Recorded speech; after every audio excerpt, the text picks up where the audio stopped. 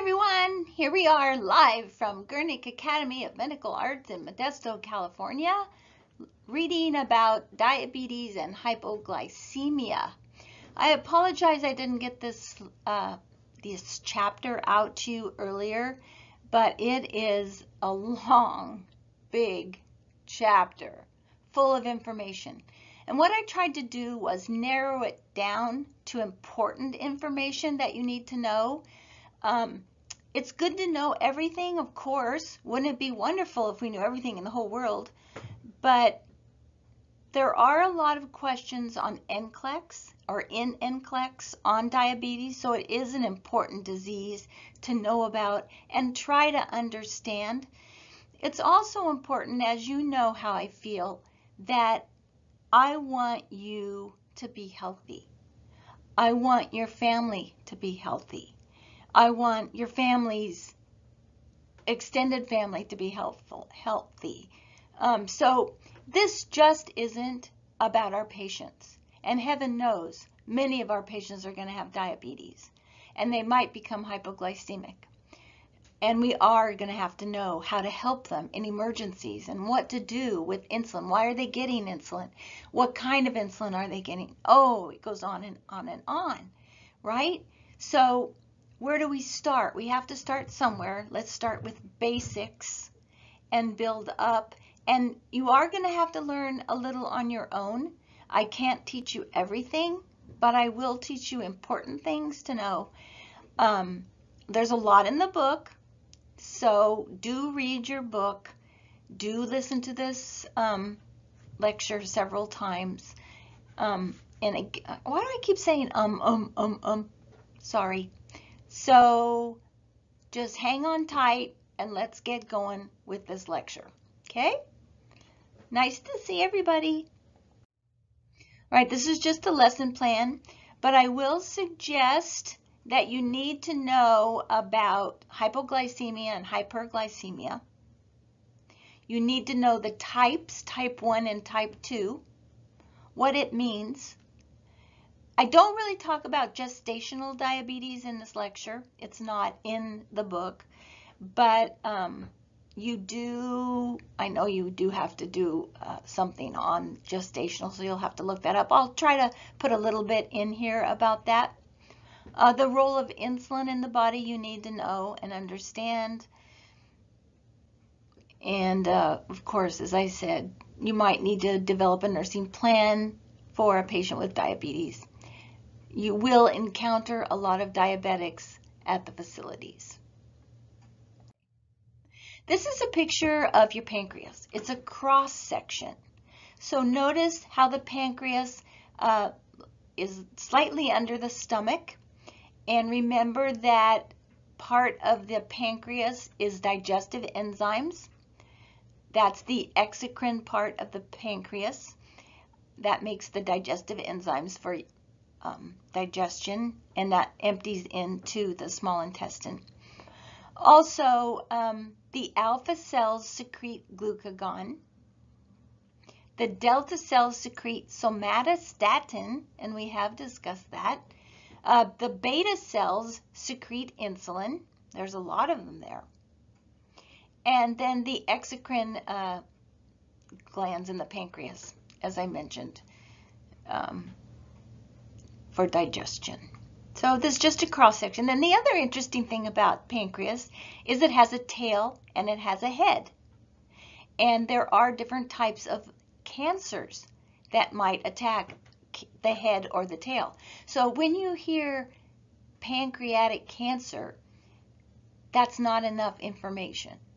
You need to know, is it head or tail? One grows faster than the other. One can be not cured, but you can last longer, live longer, have a longer life with pancreatic cancer. All right. So these are just some things I'm going to be talking about: pathophysiology, cause, risk factors, complications, medical diagnosis, and the medical treatment of diabetes and hypoglycemia. So this is just some immunological causes of diabetes. Notice it's all about antibodies. So the body is trigger some antibodies processes taking place, and I will be talking about that. Need you to know these two words: endogenous, insulin produced by one's own body, and exogenous means that your insulin comes from an external source, such as an injection. Or maybe you're not getting insulin orally, but you do take something for hyperglycemia, so you might be taking a medication. That's exogenous. So be sure you know the difference. And I know these words have cropped up in a lot of illnesses, so know the difference. All right, so let's talk about type 1. Type 1 is the absence of endogenous insulin, formerly called juvenile onset diabetes, because it most commonly occurs in juveniles and young adults. Now, I'd like to tell a little bit of story here, and that is I had a friend who had like this 13-year-old son, very, very active in sports, playing basketball, and he was eating a lot, right? Eating a lot because he was hungry, he was so active, but he was also losing weight. Well, he's a growing boy. He's losing weight. He's eating a lot because he's hungry, because he's active. But don't really know, was he peeing a lot? Did he have the 3 P's, polyuria, polyphagia, polydipsia? Well, probably, but as a juvenile, you know, the teenagers, they aren't home a lot, they eat their pizzas, and you don't really know what they're eating, or if they're eating at all. And then they start losing weight. But by the time this young man was found out to have diabetes type 1, his glucose was 350. So kind of, I think that's how it sort of got its name, kind of, sort of, think, gotta.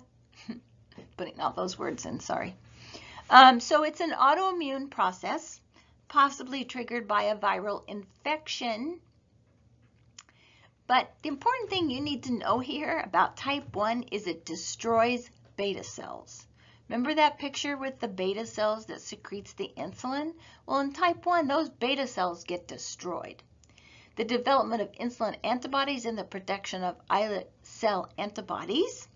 And these affected people require exogenous insulin for the rest of their lives. So these are the ones that are going to be on insulin forever. All right, so type 2, now I'm got some papers in my hand, so if you hear me rustling, that's what it is, and I'll also be using the book. So type 2 we need to know about inadequate endogenous insulin and body's inability to properly use insulin. The beta cells respond inadequately to hyperglycemia, results in chronically elevated blood glucose. Continuous high glucose level in the blood desensitizes the beta cells. This is important to know. They become less responsive to elevated glucose. So the islet cells the beta cells are not stimulated to release insulin when there's high glucose in the blood. So type 2. Oral pills are given, which increases the cell's sensitivity to insulin. So these patients are on pills. They might eventually need insulin, exogenous insulin, but hopefully this type can be controlled by diet and exercise. So that's important to know. So we need to know that the beta cells are desensitized in type 2. In type 1, they're not working. They've been destroyed by maybe an illness, a viral infection, right? Or some antibodies that have been developed. Sometimes it runs in the family. We'll find that out as we move along. So what is the role of insulin to glucose? Well, insulin stimulates active transport of glucose into the cells. If insulin is absent, glucose remains in the bloodstream. Blood becomes thick, which increases osmolarity. Oh boy, these words. that we've learned, right? Active transport, osmolarity. We've learned these words as we've been coming along. We're building up that pyramid of knowledge. So increased osmolarity stimulates thirst center, right? Polydipsia. As blood passes through the kidneys, some glucose is eliminated, so you get polyuria. You get glucose in the urine. So your 3 P's, polyphagia, hunger, polyuria, urinating. Poly means a lot, right? And polydipsia, eating and drinking a lot. Polyphagia, eating, polyuria, peeing or urinating, and polydipsia, drinking a lot. So these are the 3 P's. So in this lecture, when I mention PPP, that's what I'm referring to. So the patient usually takes in more food, but cannot use the extra glucose without insulin. So that's important to know, that the patient takes in more food, but unfortunately cannot use the extra glucose without insulin, and the body's not given up the insulin. So what happens? Weight loss. Weight loss occurs despite increased appetite and food ingestion, like the story I told you of the young teenager. Also, insulin regulates the rate of glucose metabolism. You need to understand this process of glycogen being converted to glucose in diabetics and the process of glycogenolysis. So the bottom statement there, I know I'm giving you more information because I'm going from my notes than is on the slides itself, but it's a double good thing. All right, so again, insulin regulates the rate of glucose metabolism, and understand that glycogenolysis, glycogen being converted to glucose. Okay, next thing. The role of insulin in fatty acids. Well, this is important because increased fatty acids can lead to coronary heart disease. So let's read this slide here. So fatty acids promotes fatty acid synthesis and conversion of fatty acids into fat, which is stored as adipose tissue. Also spares fat by inhibiting breakdown of adipose tissue and mobilization of fat, and by inhibiting the conversion of fat to glucose. So the fat normally can be broken down into glucose, but in this case it cannot. The fat hangs around. And without adequate insulin, fat stores break down, and increased triglycerides are stored in the liver. So fat store, breakdown, and increased triglycerides are stored in the liver. So it's not really broken down.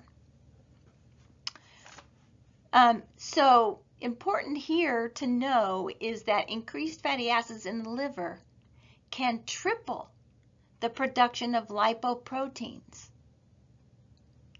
It promotes atherosclerosis. That's why patients with insulin have coronary artery disease, peripheral vascular disease, stroke. I'm going to talk a little bit more about that. But I want you to understand why this leads to problems later on down the line.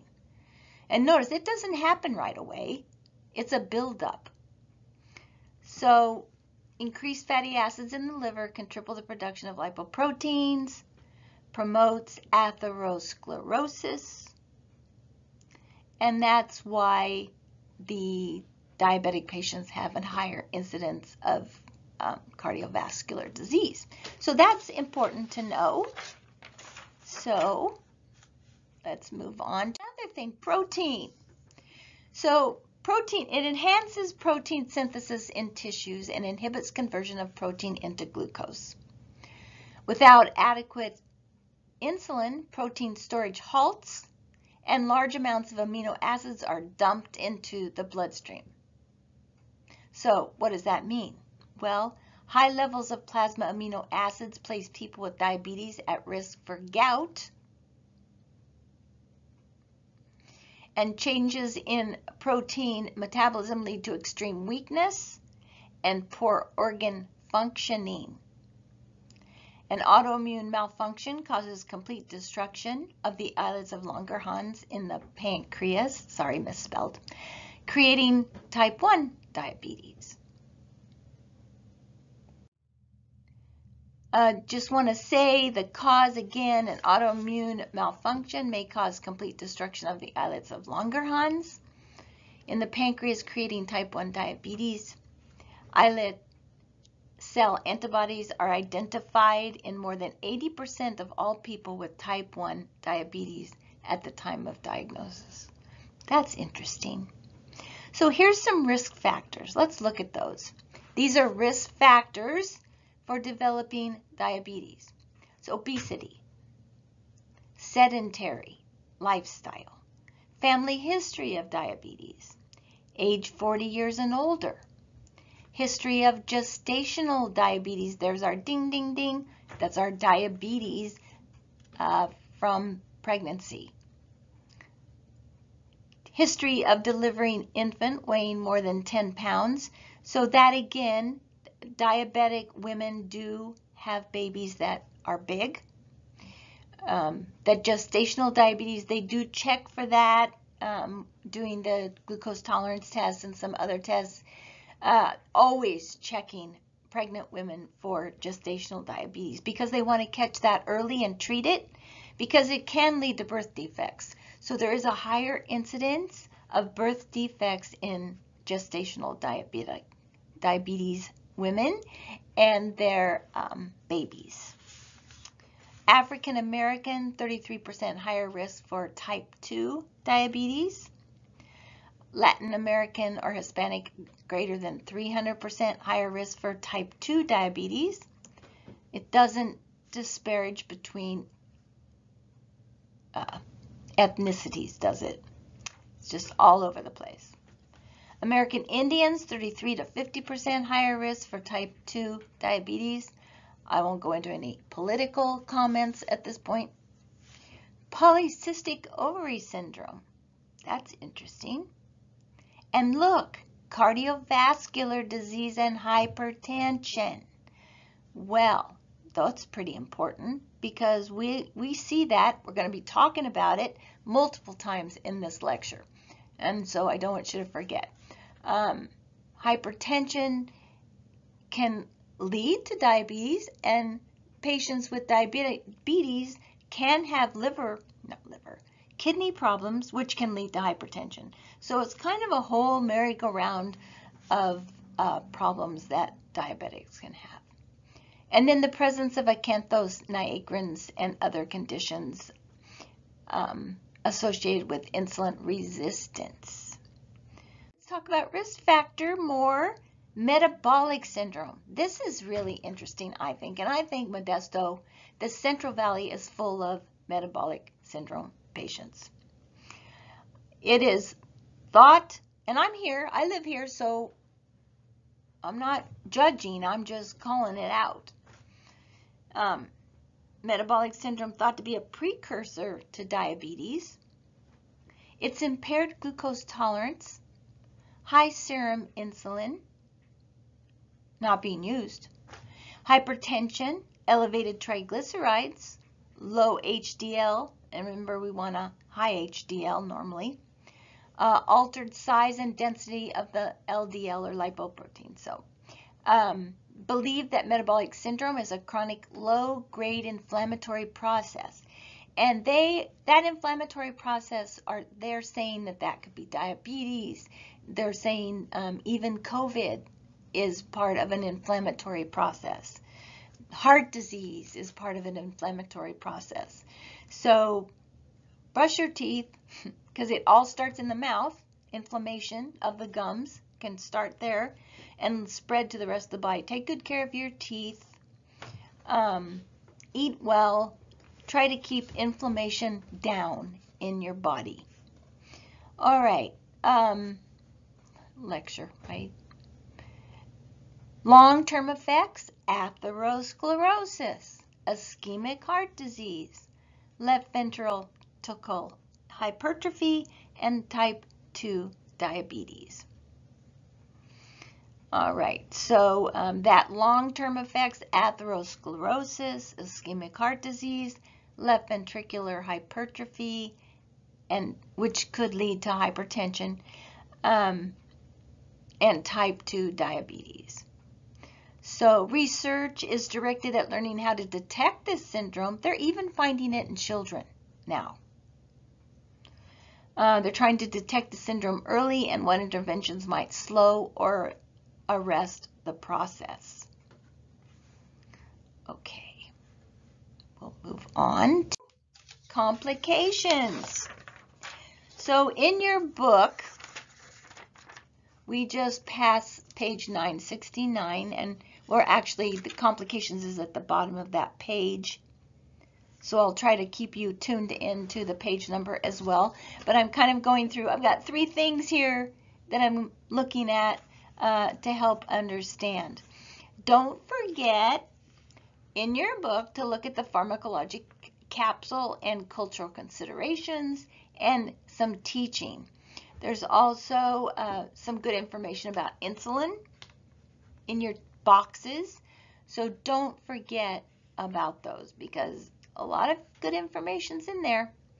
So the pharmacologic capsule, pharmacologic use of glucocorticoids can elevate blood glucose. Now that's interesting. So steroids, if you're on steroids, especially long term, that can lead to hyperglycemia. Although unlikely to cause diabetes in people with normal pancreatic function, glucocorticoid therapy may mask latent diabetes. It also complicates management of known diabetes.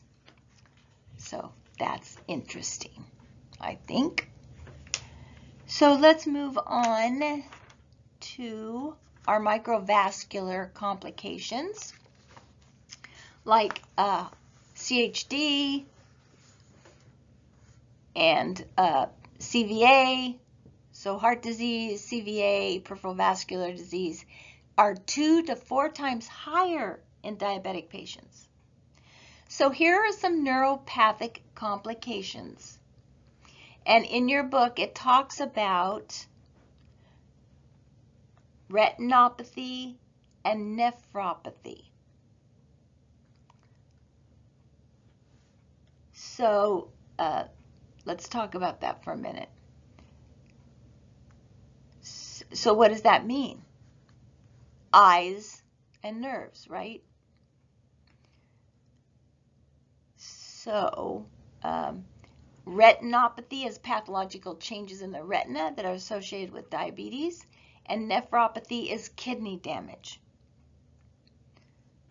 All right, and among people 25 to 74 years of age, diabetes is the leading cause of blindness. Diabetes is the most common cause of end-stage renal disease in the United States. Factors that contribute to the development of nephropathy or kidney damage include poor control of glucose. So it's really important if you do have diabetes to keep that glucose, and I'm going to say one more thing, the hemoglobin A1C. We're going to talk about that a lot. That's a blood test that measures, it's a 3-month long, how is your body managing your glucose in the 3 months.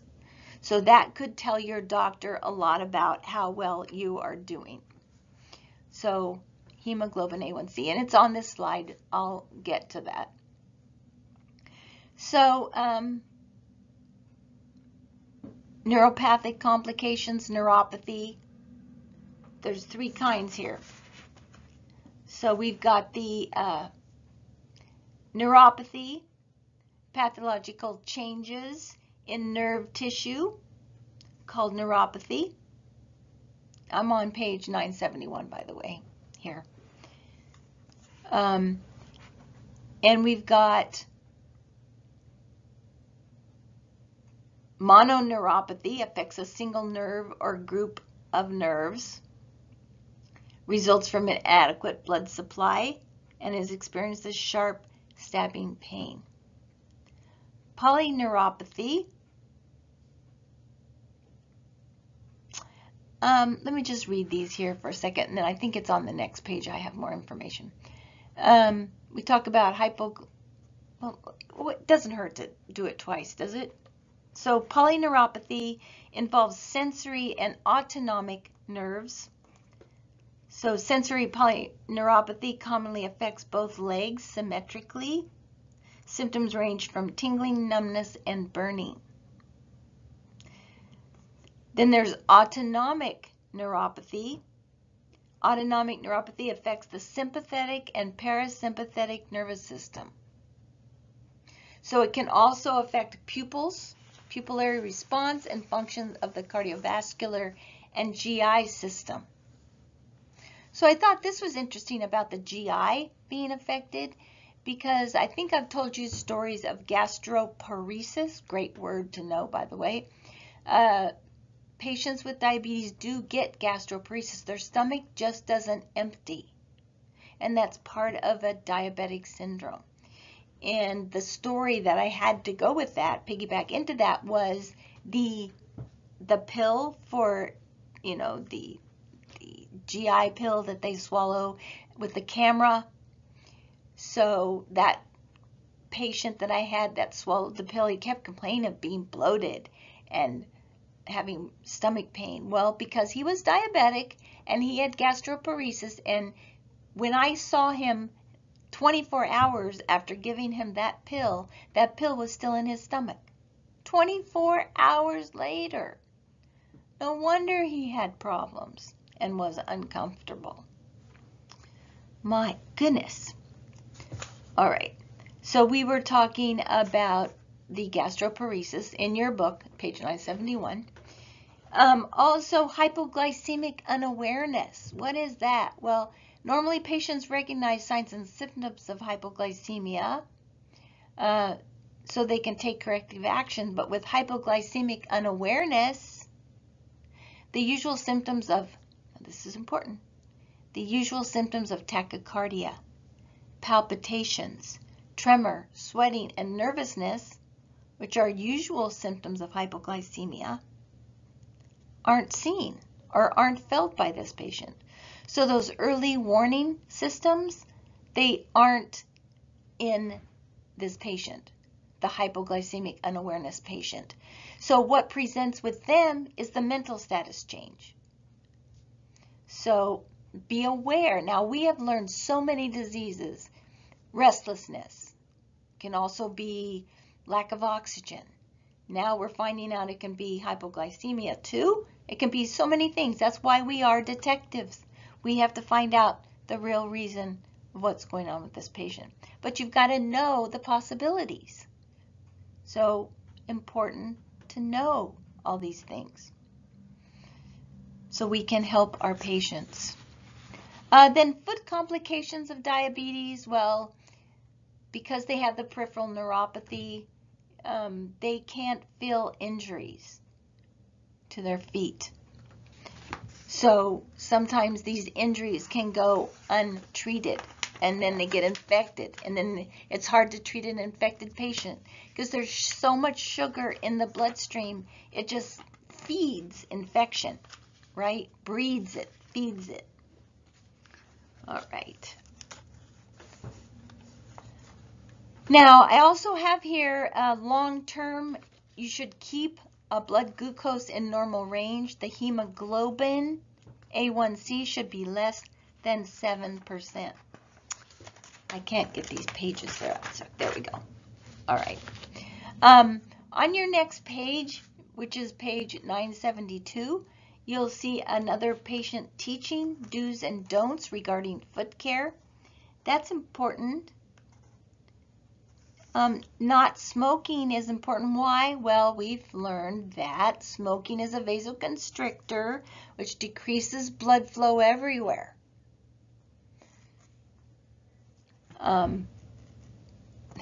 There's your walk barefoot. Can't do that. even in the house, but that's only with diabetes. So prevention of long-term complications, that's where keeping your hemoglobin A1C in check. It also talks about tight control of glucose. I have another story. So I had a friend. He was older. I mean, he was mature, like, well, I don't know if you think I'm mature, but this was in the more mature stages of my life. And he had diabetes. He'd had it since he was a kid. And he would give his insulin injections through his shirt. Can you imagine how appalled I was when I saw that? Because I know you're supposed to clean the area with alcohol, right? You're supposed to draw up your insulin and clean the area and wait for it to dry and then inject the insulin. Well, he did it right through his shirt. He never had a problem, and he's still living today. He's 68 years old, so he must have been doing a great job, and bless his heart for doing that, because he tried to live, and he was a drinker. He liked to drink. He likes to have his cocktail as an older man, but still keeping his glucose under control. So think about that. That's pretty amazing, to try to live a normal life but being an insulin dependent diabetic. All right, let's move on. So, okay, here let's just repeat about microvascular complications. The retinopathy, pathologic changes in the retina associated with diabetes. Nephropathy, kidney damage, another misspelling, sorry. Diabetes is the most common cause of end-stage renal disease. Factors that contribute to the development of nephropathy, poor control of blood glucose, and that's where that checking the glucose levels. Think how many times that you go check your patient's glucose with a finger stick. That is so important. It's such an important job of keeping your patient's glucose under control. Patients don't like it. They don't like to be stuck. I know you don't like it, and it's probably boring, but it's so important. And then hypertension, long-standing diabetes, genetic susceptibility. These are all contribute to nephropathy or and neuropathic complications. Okay. Accelerated atherosclerotic changes in person with diabetes. Those are complications. Accelerated, so they might have heart disease earlier in their life. And it's associated with coronary artery disease, cerebral vascular accidents, stroke, and peripheral vascular disease. Vessels affected by atherosclerosis. These are the most commonly affected vessels. Another misspelling, Debbie? Sorry, guys. Peripheral, carotid, cerebral, and coronary blood vessels. You know, when I do these slides, I do read through them, and I make them, and I read through them again, and I still don't catch some of these mistakes, so I really apologize, but you know where I'm going with all this. Okay, keeping it real. So some neuropathic complications. The mononeuropathy, I know this is repetitive again, inadequate blood supply to a single nerve or group of nerves, sharp stabbing pain. Polyneuropathy, numbness, burning to loss of sensation. Man. Autonomic neuropathy affects sympathetic and parasympathetic nervous systems, GI symptoms, gastroparesis, and constipation. And then I did talk about the hypoglycemic unawareness. I won't go through that again, but it is important to know about. And the foot complications, and I'm talking about that teaching box on page 972. And remember, the best treatment for foot injuries is preventing it, not have it happen at all. Be sure the patient takes care of their feet, wears shoes, slippers, so they don't get an injury.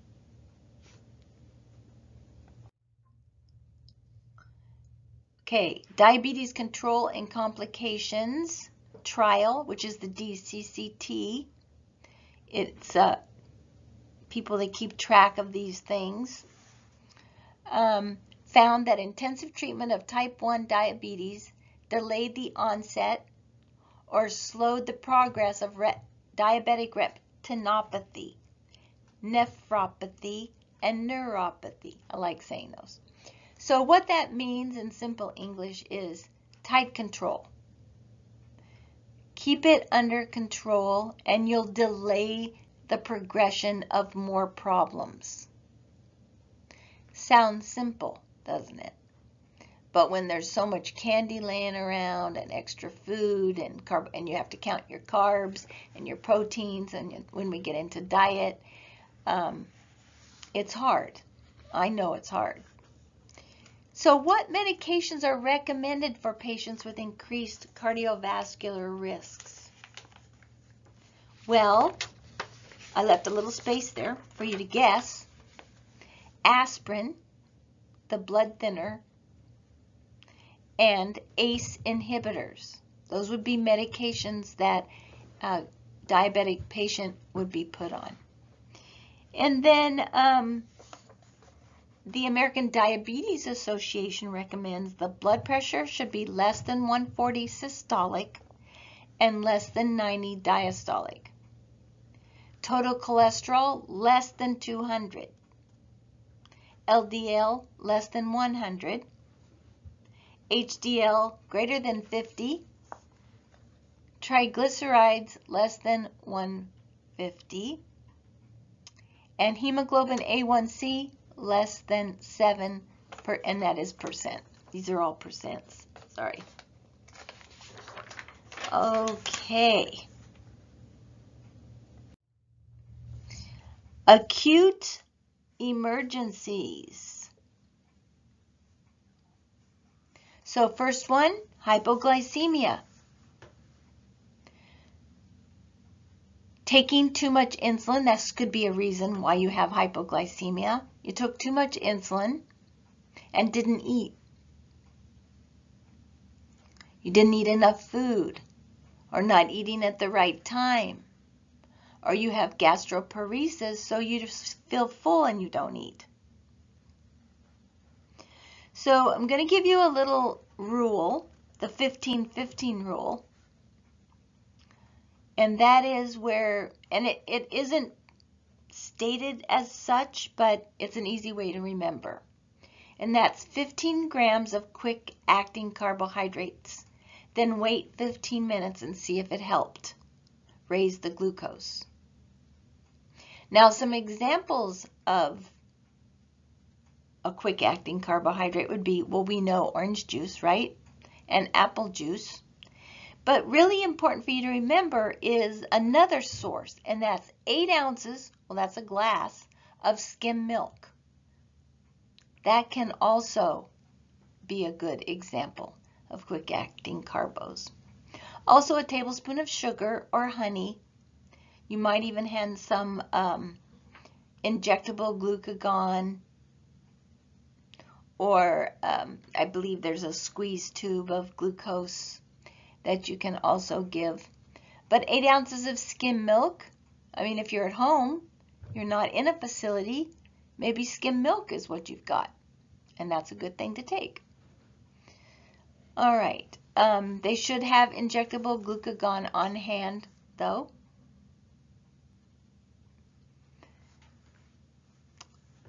Diabetic ketoacidosis. Well, this is important to know. So what is it exactly? DKA. It's also called DKA. It's a life-threatening emergency. It's caused by a relative or absolute deficiency of insulin. It's a disorder in carbohydrates, fats, and proteins. Early signs and symptoms. Anorexia. Oh, I keep itching my face right there, sorry. Anorexia, headache, and fatigue. Also classic symptoms, the PPP. Polydipsia, polyuria, polyphagia. Now, if untreated, patient becomes dehydrated, the polyuria, and also because of the concentration of glucose in the blood and going through the kidneys. Remember when I kind of went through that earlier? They become weak, lethargic, with abdominal pain, nausea, and vomiting. Classic fruity breath. Now, if you've ever smelled a fruity breath from a patient with diabetes, you will realize what that smells like. I mistakenly, I will say, one time I had a patient that was diabetic and had liver disease. They both give off an unusual breath. I thought this patient was coming in for an EGD and was NPO and was probably, you know, had too much insulin, or maybe he had not taken his insulin right that day, not eaten, and had a fruity breath. But it was really his liver disease. So just be aware that there are different breaths, which is interesting. So let me just say again, if diabetic ketoacidosis goes untreated, the patient becomes weak, lethargic, could have abdominal pain, nausea, vomiting, have fruity breath. Also of importance, they have increased respiratory rate, like that Kussmaul's respirations, increased respiratory rate, tachycardia, blurred vision, hypothermia. So their temperature is low. So I hope you remember those things. Again, I'll repeat: tachycardia, blurred vision, hypothermia, tachycardia, the rapid respiratory rate. Now, just try to remember that. I was going to say something, I forgot. Okay.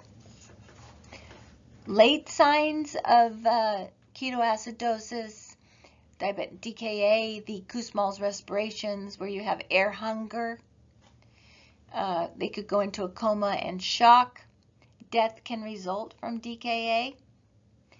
And that is three main problems that they get into. And that is dehydration, electrolyte imbalance, and acidosis.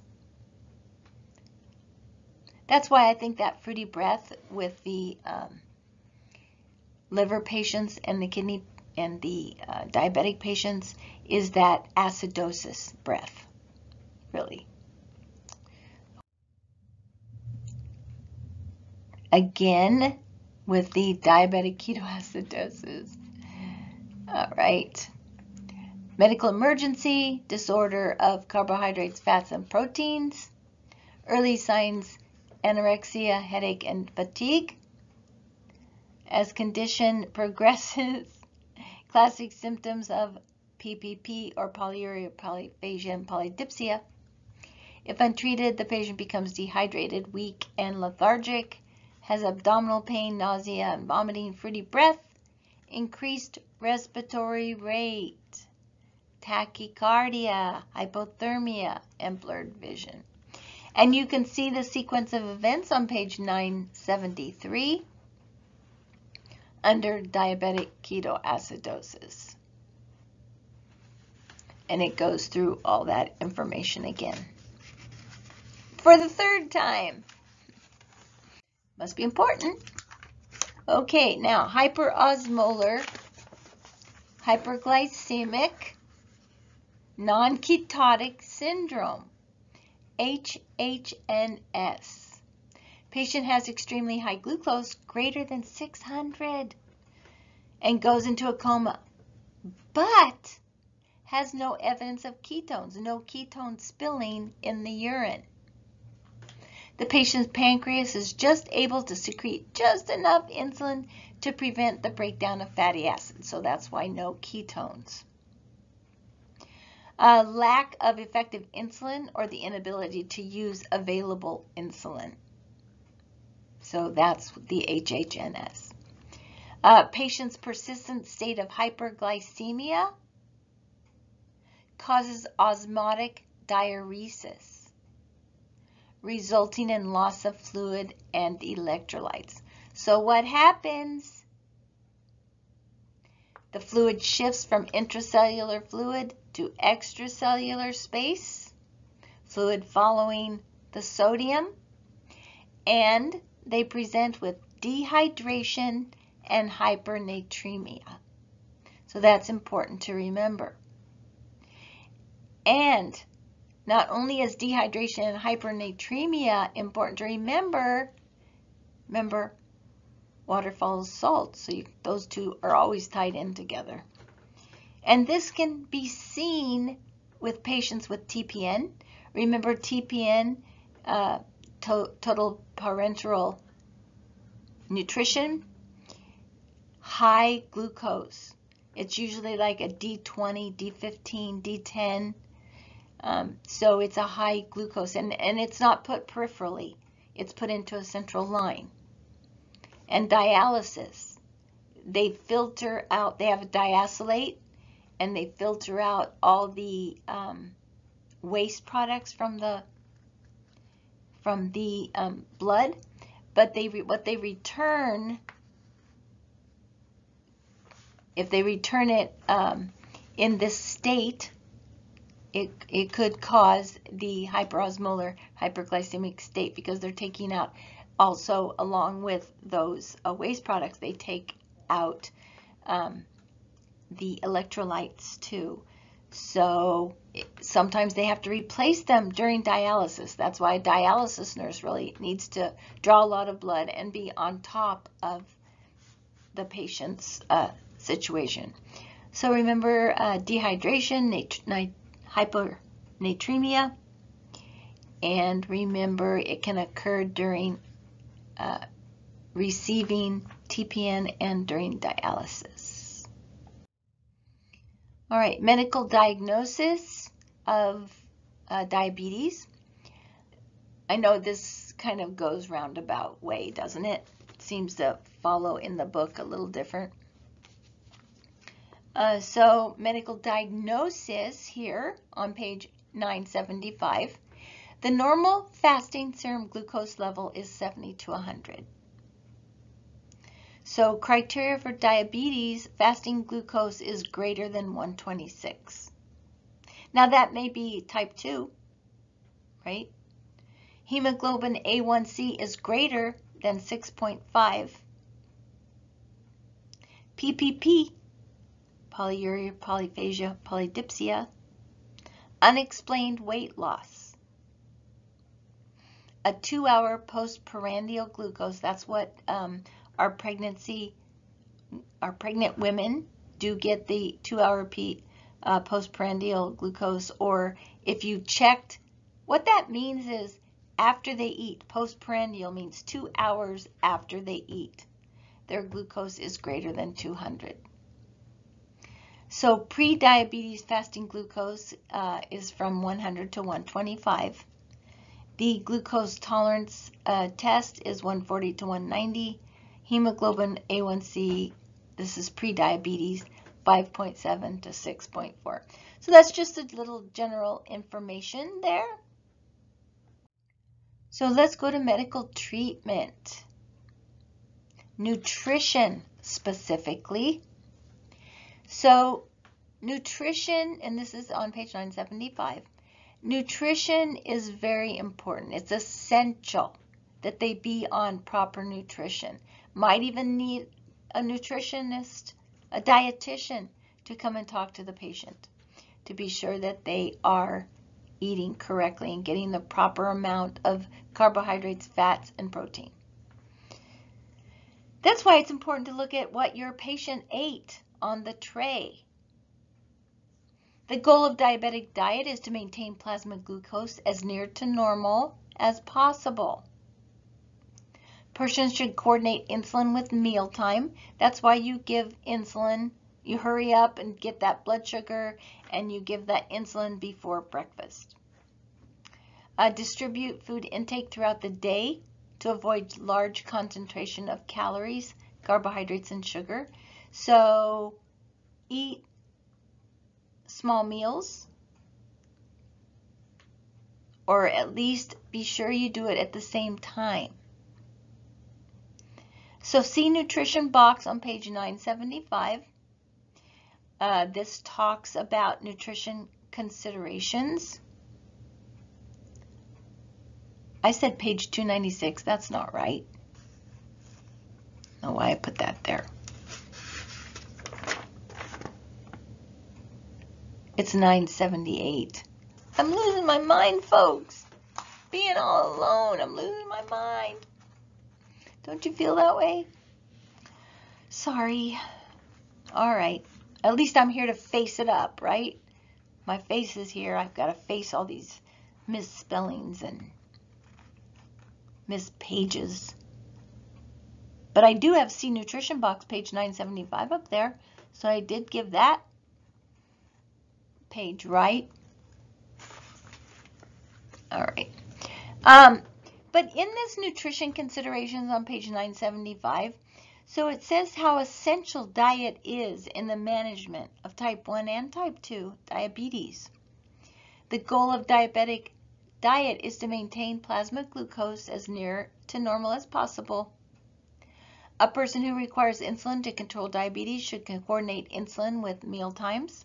I know I've put that on the page, but I'm just going to this nutrition consideration box. Diet plans are individualized per patient, per person, according to their weight and activity. When hypoglycemia is attributed to an overproduction of insulin in response to carbohydrate ingestion, a low carbohydrate, high protein diet with small meals may control the condition. Now, the thing that's hard about diet is the patient needs to be controlled, right? They can't go eat what they want to eat when they want to eat it. So that's what's hard for patients. They can't eat what they want to eat. It needs to be, there's a lot of hidden sugar in foods. So they need to be aware of what they can have and what they can't have. All right. Medical treatment, more medical treatment. Exercise this time. So it's very effective treatment. Remember, in type 2, they're going to try diet and exercise first. So this is very effective for patients with diabetes. Exercising muscles uses glucose at 20 times the rate of a muscle at rest. So good for us, right? We need to exercise. Maybe we can lose some of this weight we've gained sitting here during this COVID crisis. I know I've gained some weight. Got to cut back. Quit eating ice cream. All right. Hyperglycemia may occur with exercise in a patient with type 1 when insulin is inadequate.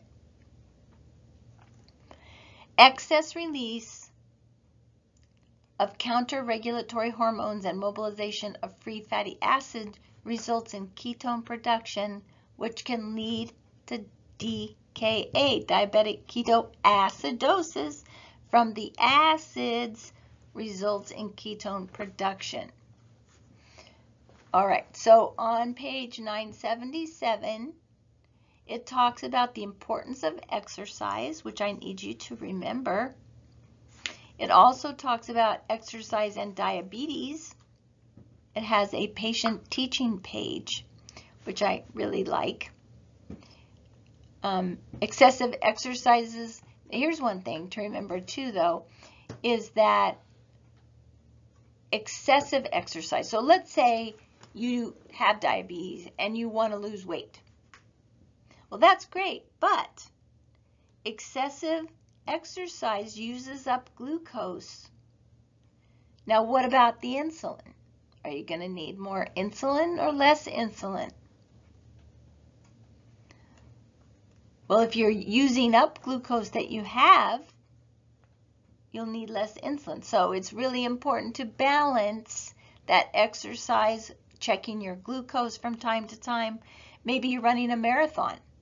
Think about diabetics running a marathon, right? So they're using all this muscles and breakdown and glucagon and glucose, and glucogenolysis is occurring in their body while they're running. So do they need insulin? Are they going to have to, in the middle of a marathon, give themselves some insulin? Well, maybe these people have a pump, insulin pump, so they don't have to. Their body just recognizes that they need it. That would be good. But maybe that's not always true. So hyperglycemia may occur with exercise in patient with type 1 diabetes when insulin levels are inadequate. I think that's interesting. So also on page 977, it talks about an appropriate combination of aerobic and anaerobic exercises should be determined. And remember, aerobic exercises produces the most therapeutic effect. The patient should exercise for 30 to 60 minutes, 3 to 4 times a week. Yes, we should. Yes, we should. These include activities like weightlifting, yoga, and sit-ups. I don't know if anybody's done Orange Theory, but I haven't, but I understand it's great to do. And you can do that at home. There's an app. You can just do it on your phone. Insulin therapy. All patients with type 1 need insulin injections, and some with type 2 eventually need it. Now, so since we're talking about insulin, there's different types of insulin. There's human insulin, there's beef insulin, and pork insulin. Now, if you have an allergy to pork, you don't want to take pork insulin. So that's why there are different types of insulin. You want to note allergies always with your patients, right? There's rapid-acting insulin, short-acting insulin, intermediate-acting, and long-acting. The physician will prescribe the type of insulin needed by the patient. All rapid-acting and short-acting are clear, but Humulin R, I wanted you to note that Humulin R peaks in 2 hours, and that's on page 979, where it's talking about the different types of insulins and their peak. So the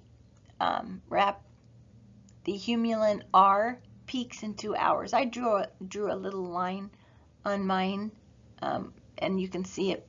The very peak of that insulin activity is the note regular insulin. All right. All other insulins except Lantus and Levemir are cloudy. It's important to remember, especially when you're mixing. And when you're mixing clear to cloudy, cloudy to clear. And I also have for you to see table 50.1, which is your drug therapy, insulin preparations, and time course of action. And again, notice that regular insulin, Humulin R, peaks. So they have an onset. Well, first of all, they have appearance. So if it's clear or cloudy. Onset. And with the Humulin R, it's 30 minutes to an hour. The peak is 2 to 3 hours. And then the duration is 5 to 8 hours. That's interesting. Is it not? So it's important when you're giving insulin to your patients, though, that you know what you're giving and when it starts working, because is their breakfast coming right away? I hope they don't have to wait too long. And what about if they're scheduled for a procedure and they're not eating at all because they're NPO? Do you give the same amount of insulin? Well, your doctor will write an order about that, but if they haven't written an order, be sure you ask them. I do believe they give half the insulin because you can't totally stop it, but the doctor will write that order. All my pages just fell down. All right. Let me see here. If there's anything else I want to tell you here.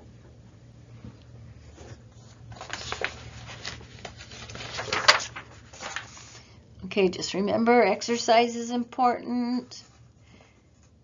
And the thing about exercise too, if I did not make that clear, is that you want to exercise. Diabetic patient should exercise the same time and the same intensity every day. So that's important to know. Same time and intensity daily. Remember clear to cloudy. Remember short-acting insulin, Humulin R. And remember to look at that table. Okay. A few more things about insulin. So the root. I thought this was interesting. I put this in here. It's not in your book, but I found this out. There is an intranasal insulin, but it's not used because it's so expensive. In fact, it's $300 for 4 units. Can you imagine that? And that probably is not covered by insurance because that's just way over the top. So it's not used. You won't see it. Maybe someday, but it's good that you know about it, isn't it? Knowledge is power. So there's oral route. So insulin can't be given orally. But there's oral hypoglycemics, but there's not oral insulin. It's given sub-Q, so all insulins are given sub-Q. It can be given IV, but only regular insulin can be given IV. Why? Well, because it acts right away. So that's why you're giving it IV, because you want it to act right away. So we're going to only give the regular. It's more controlled that way. We're going to give it regular intravenously. All right. Concentration. So you've probably just seen the U100. You might see U50s. So be sure, though, that you match your syringe with your insulin. So if it says a U100 insulin, you need to use a U100 syringe. Now, that's the most common you'll see. There is a U500. It's used only in emergencies or patients that are insulin resistant. Now, there's pre-mixed insulin. I think that's kind of nice because I don't like mixing insulins myself, but sometimes we have to. But pre-mixed insulin contains regular and NPH, and it's easy to prepare, so there's less chance for error. So there's 70-30. That's 70 of NPH and 30 of regular. There's 50-50, which is 50 NPH and 50 regular.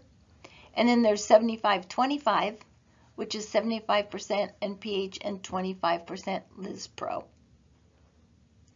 So you do need to know the premixed insulin 70-30. And what does that mean?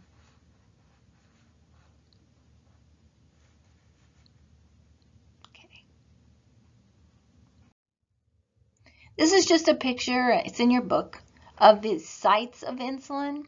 I know we always think of the abdomen and the arms, but remember we do need to rotate because the patients can get little nodules and they get bruises sometimes. Some nurses may not give it so well, so they do get bruises. And maybe the patient's sensitive or on an anticoagulant. It's not always the nurse's fault. I shouldn't say that. But just be careful to rotate sites, and that's why you document the site so that the nurses don't always give it on the same site. So if you're giving it in the right arm one time, give it in the left arm the next time. So, and I know there's a place to document where you give it on the med sheet. Also, don't forget the legs. And sometimes when patients are sitting in the wheelchair, it's really easy to get to their legs. So, well, unless they have their clothes on, then it's not so easy, is it? All right. This is just the insulin site.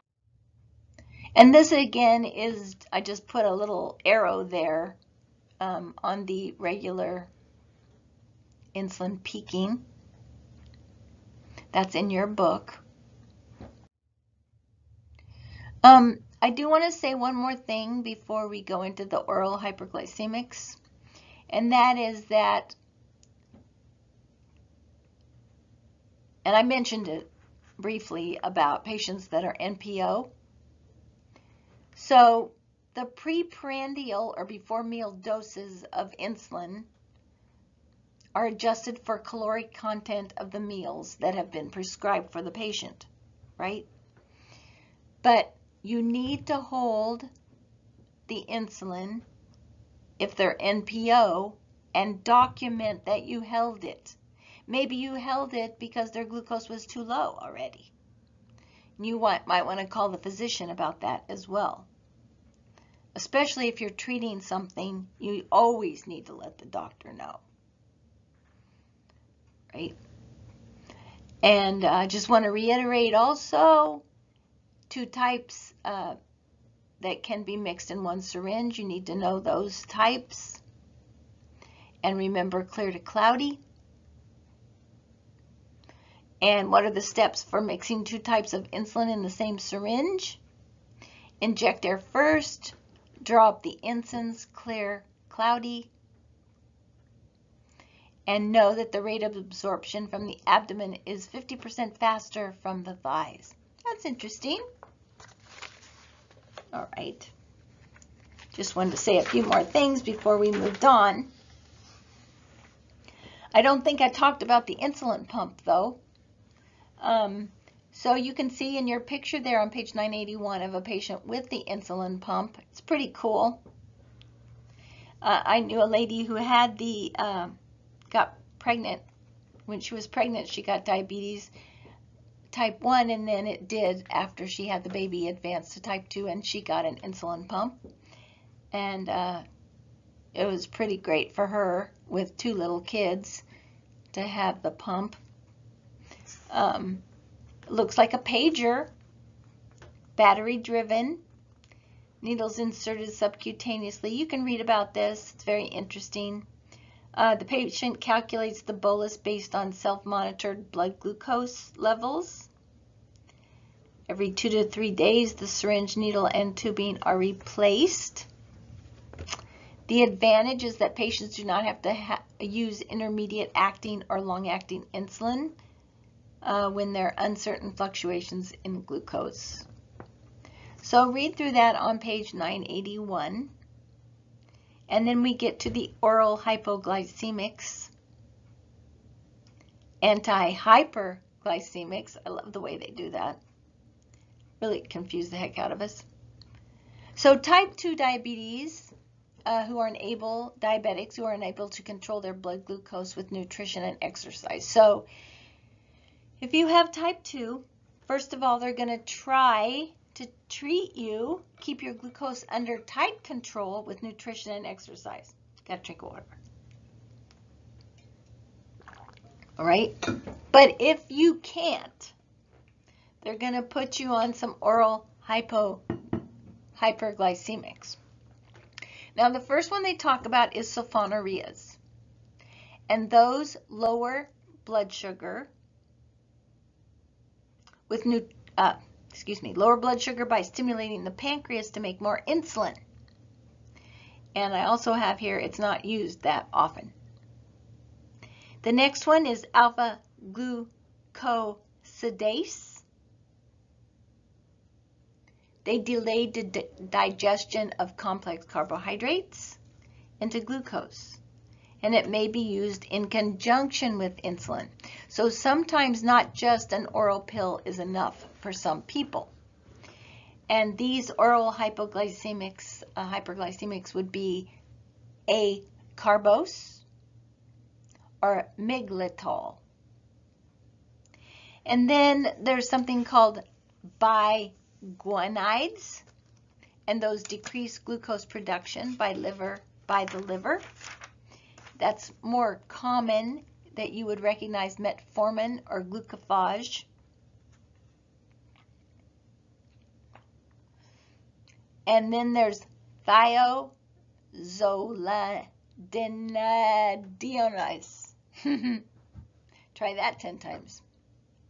So what that does is it increases the uptake of glucose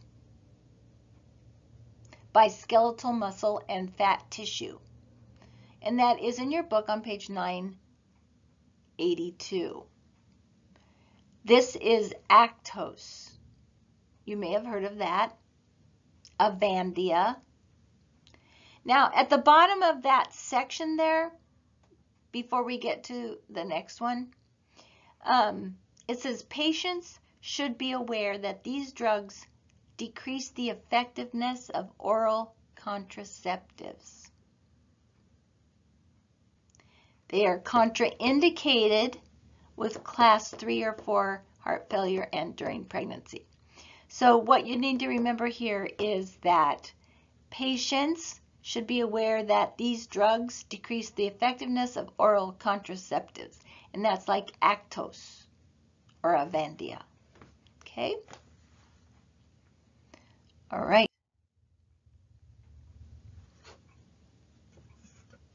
So complications of therapy on page 983.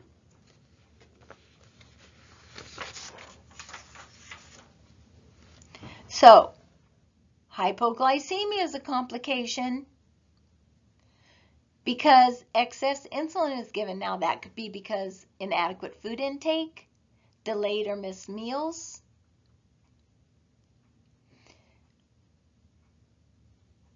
like if a patient's NPO but you gave the insulin by accident, or the patient ate something and they don't have anything to counteract it, and then they have a rebound hypoglycemia.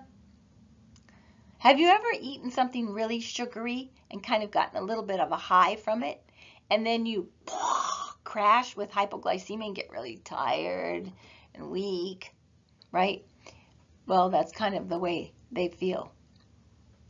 But if they have hypoglycemia and they are diabetic, they need some form of glucose right away. So remember, like the milk, the sugar, the honey, glucose of orange juice, glucagon, something like that. All right. So just remember that they do need some sort of glucose right away. The next thing I want to talk about is the Somogyi phenomenon. You do need to know about this, not only for me, for taking care of patients, but also NCLEX. You're going to probably find it. Okay? Somogyi phenomenon, where too much insulin can cause hyperglycemia. That's interesting. Well, it's a phenomenon. It's not something normally that happens, right? It's characterized by rebound hyperglycemia that occurs in response to hypoglycemia. That's kind of the opposite of what I was just talking about. Because remember, this is a phenomenon. It's something unusual that occurs. So, The Somogyi phenomenon, this is like the last, well, it's the second paragraph under Somogyi phenomenon at the bottom of page 983, but I also have it on the slide. It should be suspected when, let me tell you, this is important to know. Awakening with a headache and complains of restless sleep. This is a diabetic, not just you and me. Nightmares. Enuresis. Now that's an important word to know. E-N-U-R-E-S-I-S. Involuntary voiding during sleep. Yeah, kind of like your kid or a baby. Nausea and vomiting.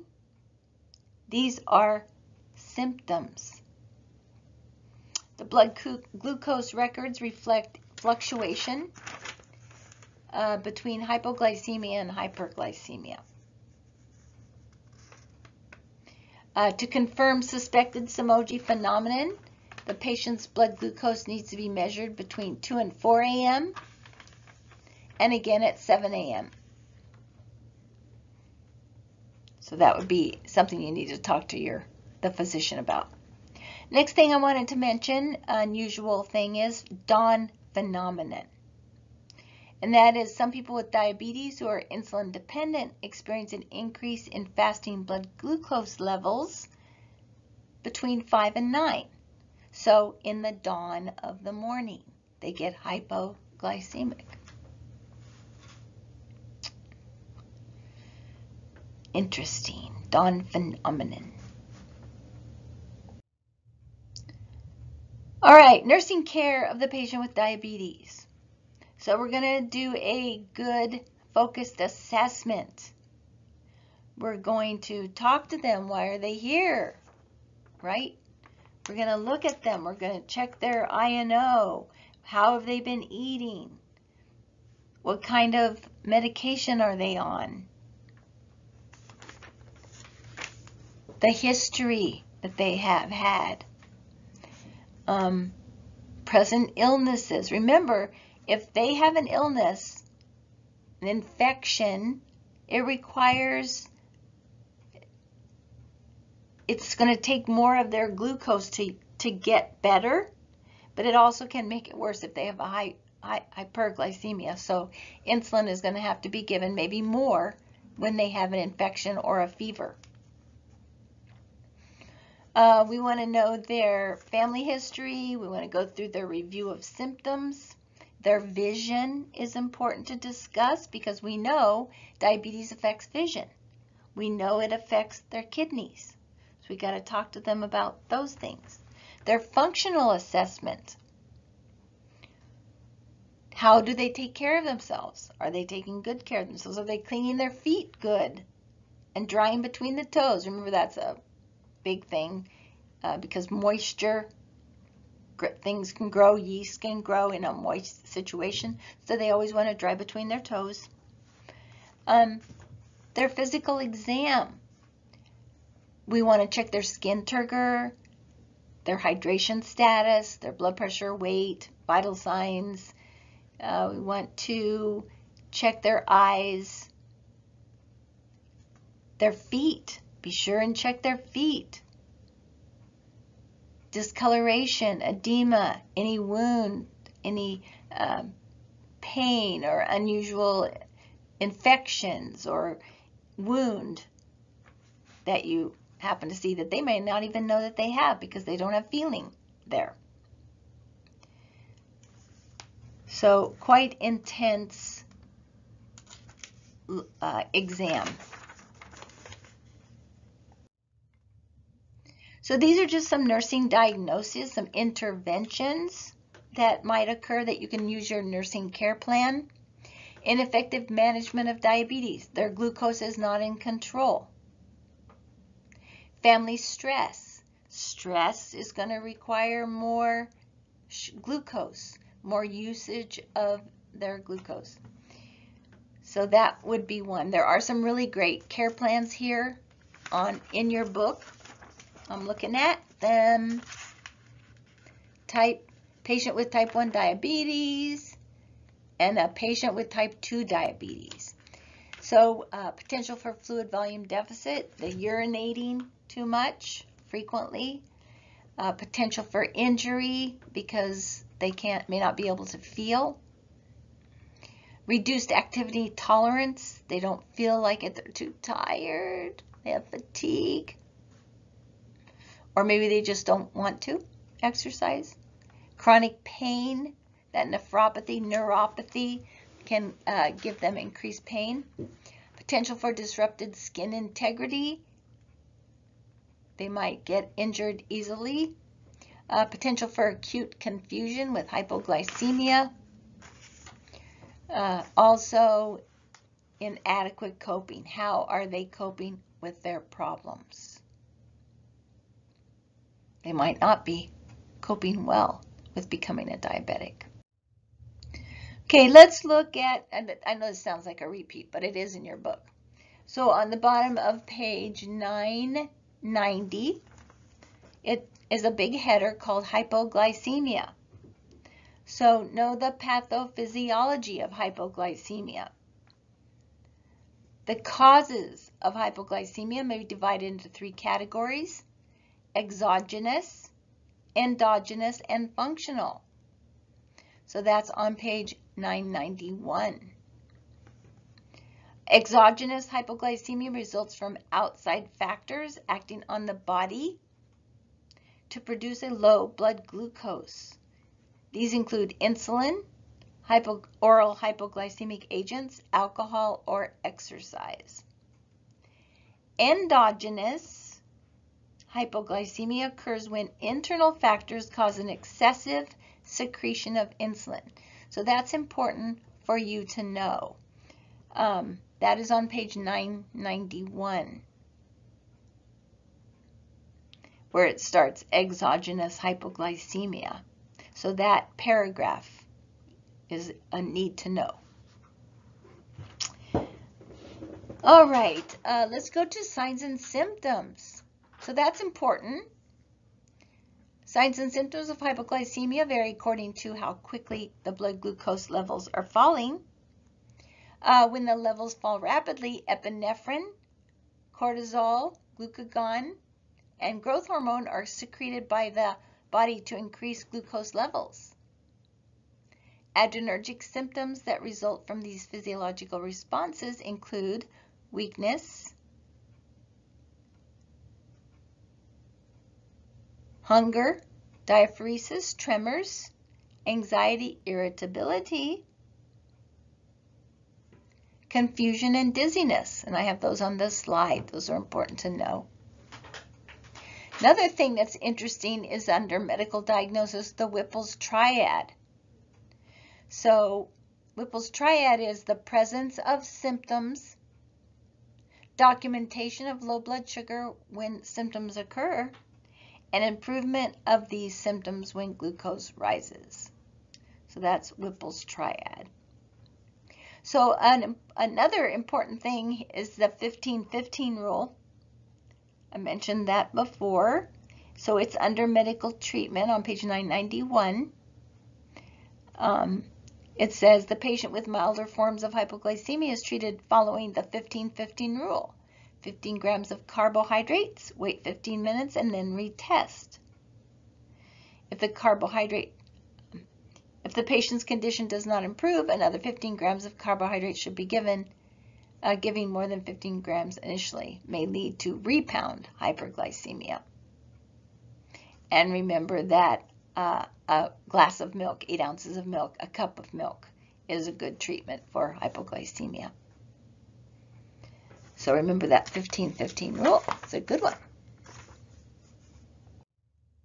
Nursing care of the patient with diabetes mellitus. I told you this is a never-ending lecture, but I am close to the end. All right, so focused assessment, their health history, why are they here, their past history of any illnesses or present illnesses, their past history, their physical exam,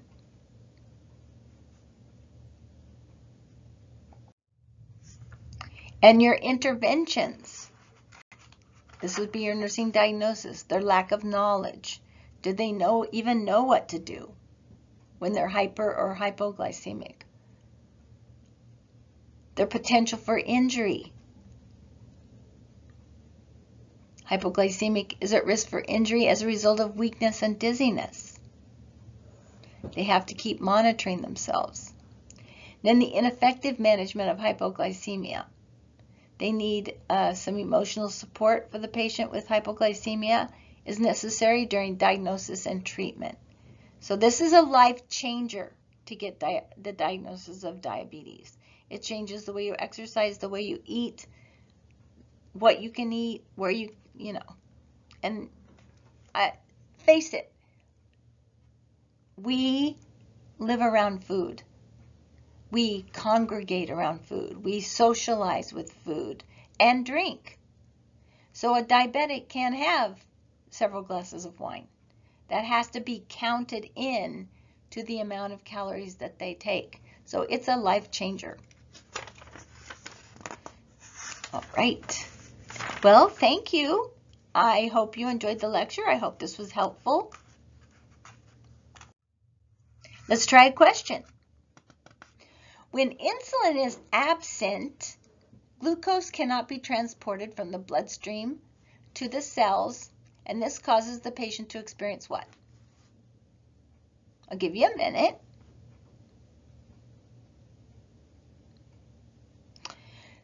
So the correct answer is B, because glucose can't be transported from the bloodstream to the cells. It stays in this bloodstream. So the rationale, let me tell you.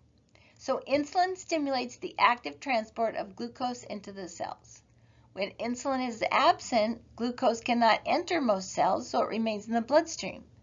The blood then becomes thick with glucose, which increases its osmolality.